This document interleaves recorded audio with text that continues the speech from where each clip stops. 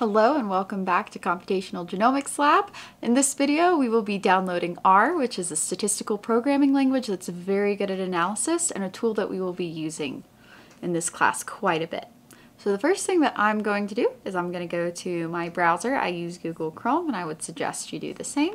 And in the search bar I'm just going to do R software. Click on my first result, which is the R project for statistical computing, and it should take you to a web page that looks like this. So the first thing that I see on the left-hand side is download CRAN. That is what we want to do. And we're going to click on it. It'll take you to a CRAN mirrors page. Don't worry about mirrors too much, but basically the internet takes time to travel. Long distances. So what you should do is select the one that is closest to you. Since I am in Colorado, as you can see from the flag back here, I'm going to scroll down to the United States and I'm going to select this Oregon State University one. I'm on a Mac, so I'm going to choose download R for Mac OS. I'm going to just select the first one that I see because I have a silicone. And it's going to take a little bit of time to download.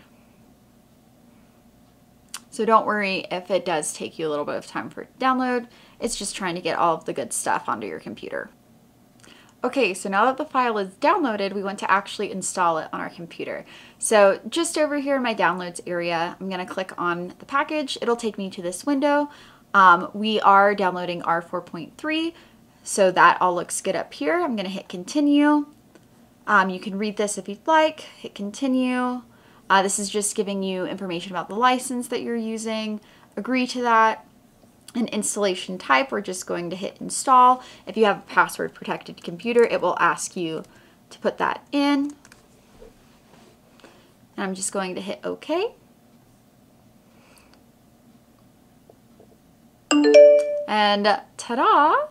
We have R downloaded onto our computer, which is super exciting. So I'm just going to get over here to be on my desktop, and I can close out of this and close out of this.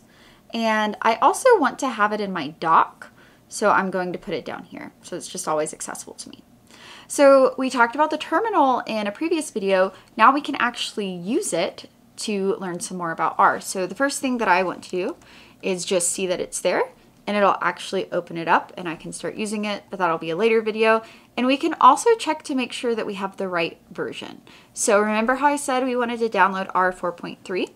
I'm just going to put R and then type version and hit enter. And we can see right here that we do have R version 4.3.2.